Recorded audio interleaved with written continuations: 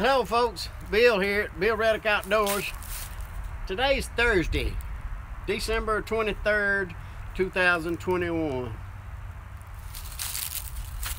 December 23rd. There's something about December 23rd. Oh yeah, it's my mother's birthday. Happy birthday, Mama. I love you bunches.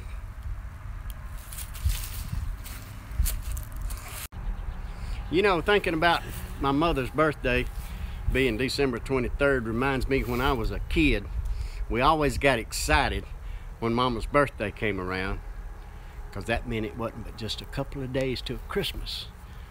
So I guess we better get in the Christmas mood. We'll take off this hat and put on this hat. And we got all kind of works to do. We got to get out the decorations. Got the wreath and the garland and the poinsettias at the front door. And we got the wreath on the house. And Nana decorates her carport. Of course, we have a wreath on that door, poinsettia here. There's a Christmas candle back there mounted on the cross. We have a holly bush, some more poinsettias, and a good piece of advice. Wise men still seek him. Not much snow in South Mississippi, but we got a snowman in our yard. And a wreath on the back door. Let's see what's inside. Somebody said there was proof that I might be a redneck. We got a Christmas tree. We got a manger scene on the wall. We've even got a Christmas pillow on the couch. And various decorations that Nana has spread around. We've got a banner. And we've got a joy sign. And we have all the stockings hanging over the fireplace. And we have these two creatures from the outdoors.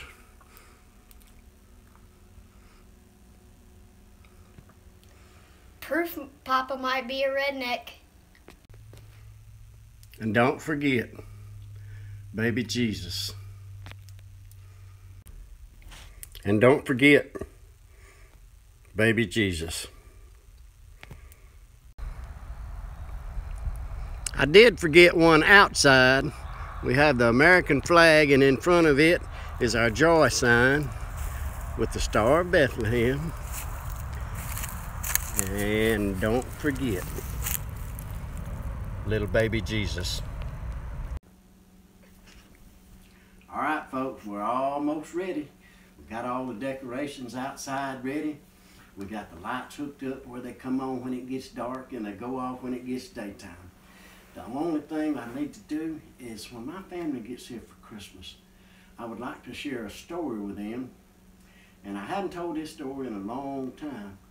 So I'm going to take this opportunity to practice on y'all.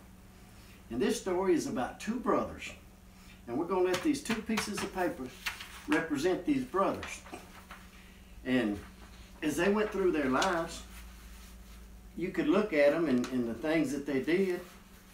And there would be some changes in their lives. And as time went on, and different things that happened that would affect them, but they still looked pretty much the same.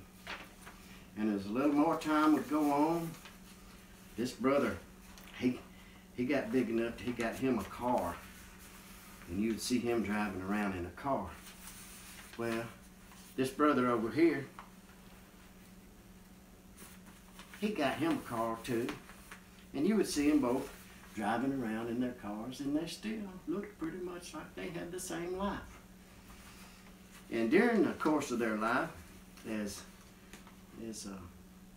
opportunities would present themselves, they would hear the story of Christmas and baby Jesus. And their lives still looked pretty much alike. But you know, this brother here, he listened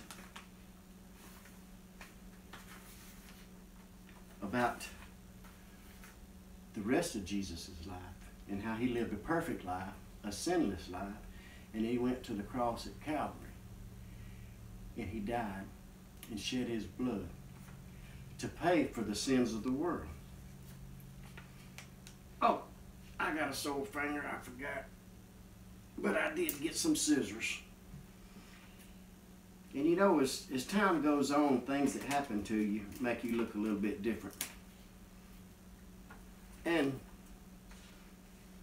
this brother here, he also heard the story of baby Jesus and how he lived his life, a sinless life, and he went to the cross on Calvary. And he paid for the sins of the world. But you know, people receive things different. This brother over here, he really paid attention about the cross and what Jesus did. And that how if we would put our faith and trust in him and ask him to be Savior of our lives, that when this life was over, we could go live with the Father in heaven forever and ever. And he said, I bank on that. Everything, I put my faith in Jesus Christ and what he did on the cross. And I don't care about all these other things I hear in the world about how we can get to heaven. I'm going to chuck them away. And I'm going to put all my faith in my Savior Jesus Christ. Well, this other brother, he had heard the same story. But he didn't really make a commitment for Jesus and the cross. He said, you know, that's something I can do later. So he just kind of put that out of his mind. Well, as time goes on, both brothers pass away. Which, that's a little side note. We don't know how long we have on this earth. I could pass away before I finish this video. I might live another 20 years. I might live another 40 years. We just don't know. So we can't put things like this off. But this brother said, I can do that later. I've got plenty of time. And after he had passed away, and he got to heaven, and was trying to figure out how to get in, and he said, you know, I dropped a piece. He said, I have heard the story of baby Jesus and how Jesus lived his life, a perfect life, and was hung on the cross to pay for the sins of the world. And, you know, I just figured that I had plenty of time to ask Jesus to be my Savior, but I never did. And I decided I would try to do some good things during my life to help me get to heaven. And so I would give money to the church every now and then. I would help people that needed help.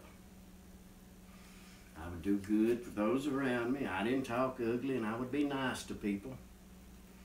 And so you see, I've got a lot of good deeds. And so that should get me in heaven. But when they looked at his life, they said, this is what all your good deeds amount to. Because you didn't ask Jesus to be Lord and Savior of your life and put your faith in Jesus and the cross. Well, this other brother, he faced the same situation. How would he get into heaven? And he said, I put all my faith and trust in Jesus Christ and the cross and what he did there to get me into heaven. And so when they looked at his life, they looked at Jesus and what he did on the cross.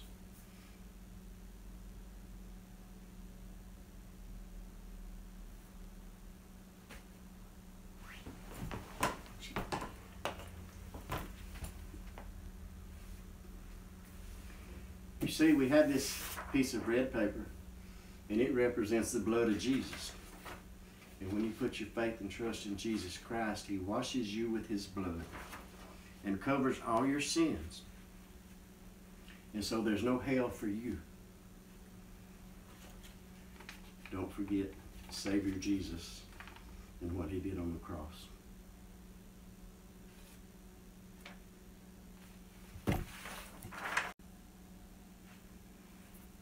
And don't forget baby Jesus. But more importantly, don't forget Savior Jesus and what he did for us on the cross. Always remember, people, whether at work or play, I hope you have a nice day. This is Bill Reddick Outdoors. Merry Christmas.